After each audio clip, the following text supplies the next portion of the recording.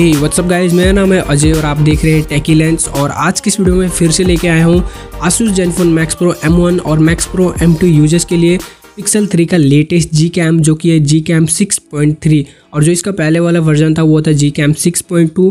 तो बेसिकली आज की इस वीडियो में मैं आप लोगों को दिखाऊंगा कि Gcam 6.3 में आपको क्या चीज़ें नई देखने को मिलेंगी और कुछ नए फीचर्स देखने को मिलेंगे या फिर नहीं मिलेंगे। तो यार ज़्यादा टाइम वेस्ट नहीं करते, फटाफट वीडियो को स्टार्ट कर देते हैं। बट वीडियो स्टार्ट करने से पहले अगर आप चैनल में नहीं हो तो यार नीचे जो लाल कलर का बटन है उसे दबाकर चैनल को सब्सक्राइब कर दीजिए और बेल आइकन को भी प्रेस कर दीजिए, क्योंकि मैं ऐसे इंटरेस्टिंग वीडियोज़ बनाते रहता हूँ। And that's being said, let's get started.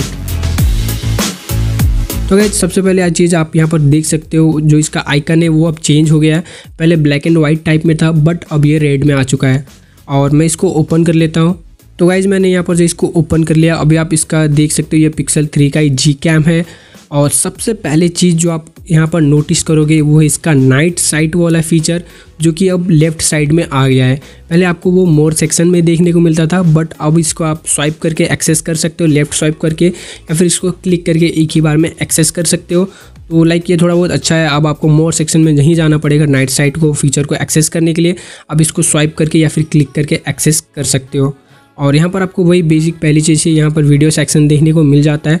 But यहाँ पर आपको ऊपर FPS का ऑप्शन देखने को नहीं मिल रहा है, जो आपको पहले 30 और 60 FPS का ऑप्शन देखने को मिलता था।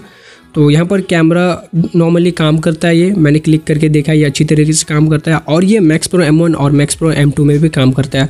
और यहाँ पर पोर्ट्रेट मोड भी वर्क कर रहा है।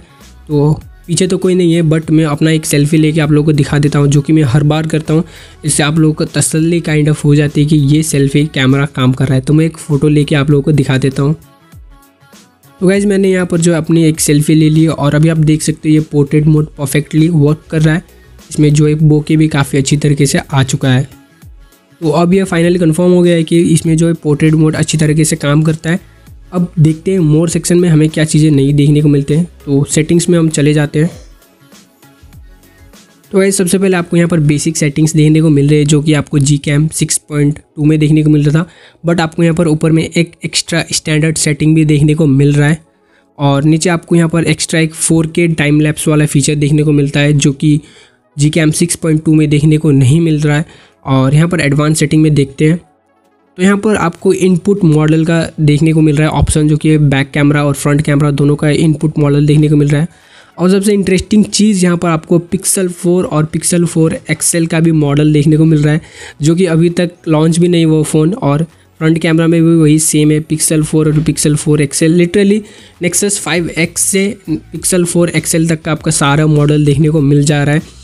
और नीचे आपको वही जो Gcam 6.2 में ऑप्शन देखने को मिलता था वो आपको ऑप्शन वगैरह यहाँ पर देखने को मिल रहे हैं। तो मैं आपको यहाँ पर ज़्यादा टाइम वेस्ट नहीं करूँगा, सारी जो वही है जो आपको Gcam 6.2 में देखने को मिलते थे। बट मैं यहाँ पर थोड़ा बहुत नोटिस कर रहा हूँ कि इसमें जो ऑप्शन वगैरह है वो थोड़ी बहुत कम है Gcam 6.2 के मामले से। अगर आप देखो तो कंपेयर करो तो यहाँ पर थोड़ी बहुत कम ऑप्शन मेरे को देखने को मिली। और गाइज मैंने यहाँ पर ट्राई करा, मेरे को बाद में पता चला कि यहाँ पर जो HDR मोड है वो काम करता है, बट HDR इन्हेंस जो प्लस वाला मोड है वो कभी कभी ठीक से काम नहीं करता है। तो आप मेरे को ट्राई करके बताना आपका फ़ोन में कैसे काम कर रहा है। और ये दोनों M1 और M2 में ही काम करता है। और ये जो मेरा फ़ोन है वो स्टॉक रोम में, स्टॉक एंड्रॉयड में है, तो इसमें तो काफ़ी अच्छी तरीके से काम कर रहा है।